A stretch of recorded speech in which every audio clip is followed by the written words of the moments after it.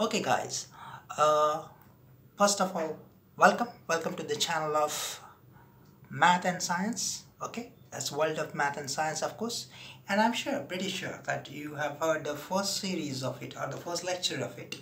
It's a small lecture about how to be in a flow quadrant. Okay, and if you're in the flow quadrant, you're at the right quadrant. Let's learn further about the maths. Okay, so anytime anyone feel maths is creative, or is it just non-creative? It's just pain to learn. You will learn simple expressions one after other. Teacher goes on explaining. Don't you feel it sometimes? What is this? Just writing equations, solving equations. It can't be creative. Yes, it can be creative. There are ways. Okay, and we're going to find those ways today. Okay, to start with, let me tell you, more of a math teaching become what? Giving a problem, template problem, and a template solution for it.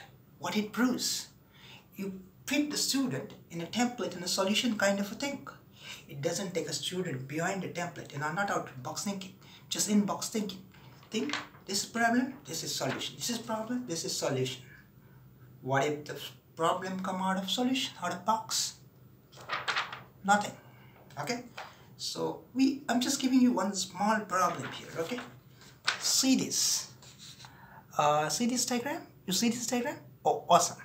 Okay, this diagram says there's one L shape and we're trying to fit this L shape in 16 squares. You got it, 16 squares, right?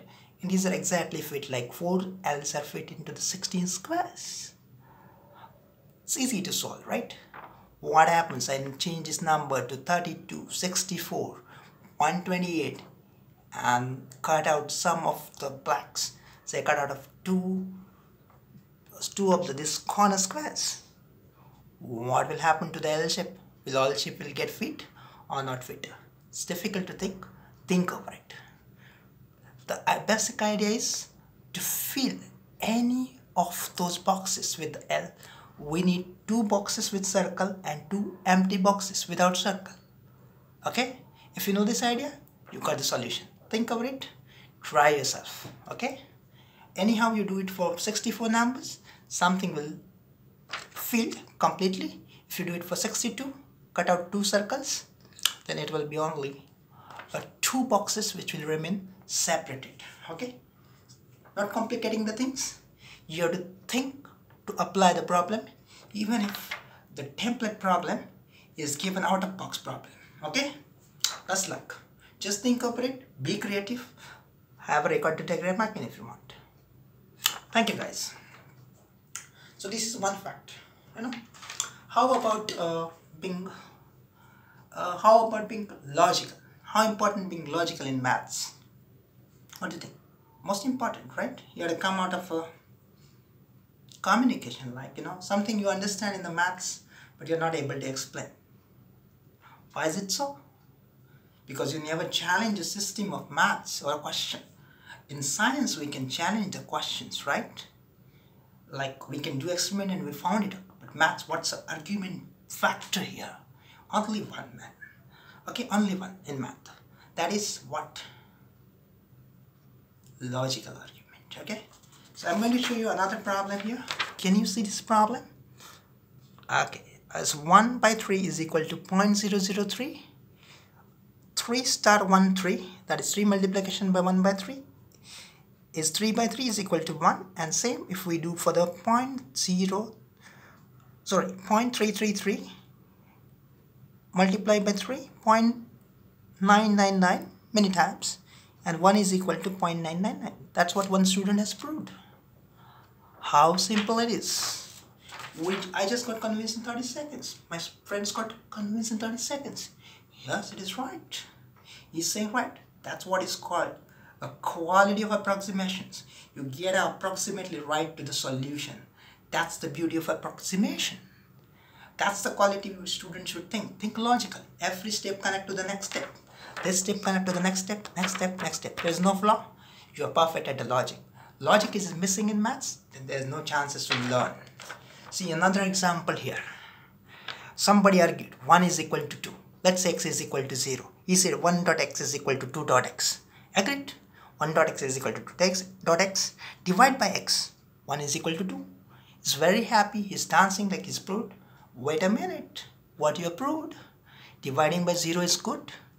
Ah, that's a big problem. Dividing by 0. Dividing by nothing to divide by something, like we have something and you want to divide by nothing. What's it? Does it make sense? For me, no. For you? Of course, no. What's the solution then? There is a flaw. This logic cannot be accepted.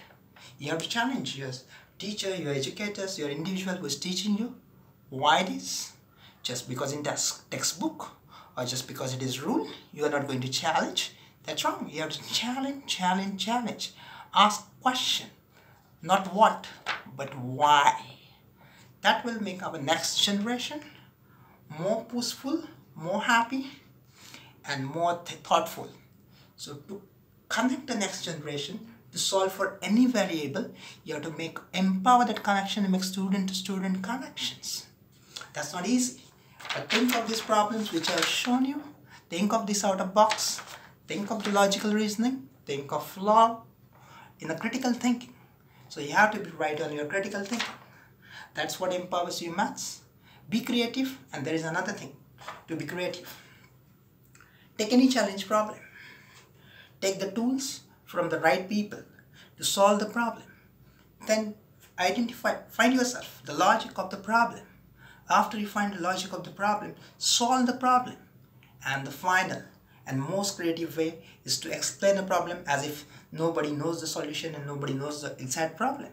So give them understanding of bit of problem and bit of solution and how it solves the purpose.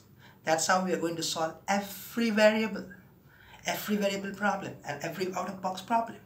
So always think of why more than what, okay? Why it is like that. That's what will help you to solve the problem in maths. Hope you enjoyed this series of this particular lecture. You learned something. Keep learning, keep happy, and discover your own way of learning in maths and science. That's what my world is. And I want to share my world with you all. All the best for your studies. Thank you so much. Bye-bye.